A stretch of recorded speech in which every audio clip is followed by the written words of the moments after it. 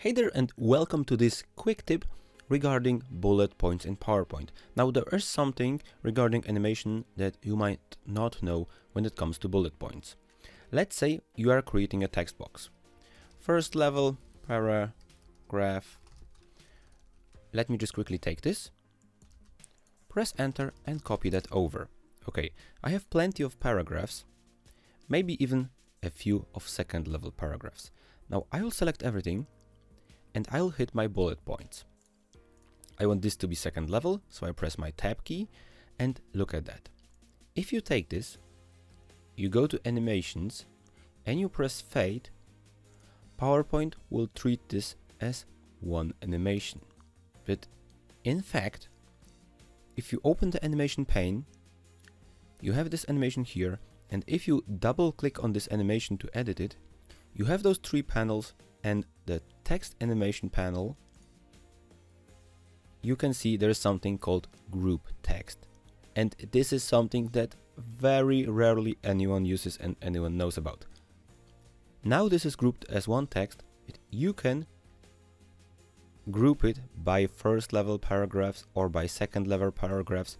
By first level will make those animations major. By second level will make also those animations separate animations. Now look what happened in the animation tab. You can open this, and instead of having one big animation on the text, you have 1, 2, 3, 4 separate animations for each of your things that you are speaking. If you want those second level paragraphs to be also separate animations, no problem. Close that down, double click, go to text animation and select by second level paragraphs. Now everything is a completely separate animation. Now let me show you a preview. You are speaking a presentation, I would explain you something, and by pressing my first button I would reveal the first item. Then the next, then the next, then the next, and look how much cooler this is when people speak about bullet points.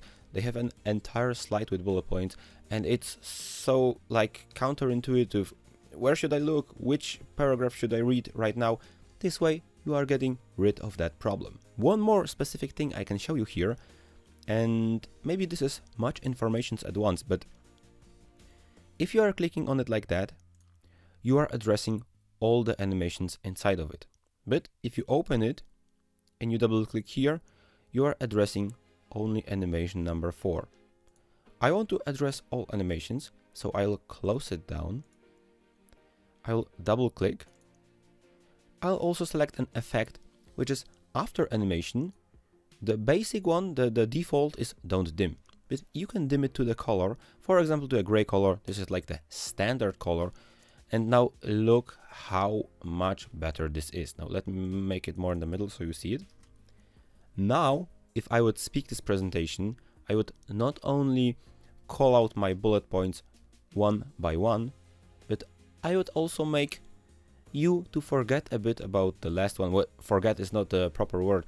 I would like you to switch focus to the next thing I'm telling about, I'm explaining, but I still want you to remember what was the first bullet point. So with both the animation by paragraph and the dimming, you are getting this beautiful, well, animation, this beautiful slide prepared. Now, of course, this is a slide without design, but I wanted to show you that it's so simple to make your bullet points when you speak better. I can plain and simply tell that because this is a really cool trick not everyone is using. A simple fade with a few tweaks, and we are getting this beautiful result. So remember, you can select the text box, click a simple fade, then just double click text animation and change the level of the paragraphs, because else this one object, this one text box will be treated as one object. I will end this tutorial here. I hope this is really helpful and did teach you a lot of useful things.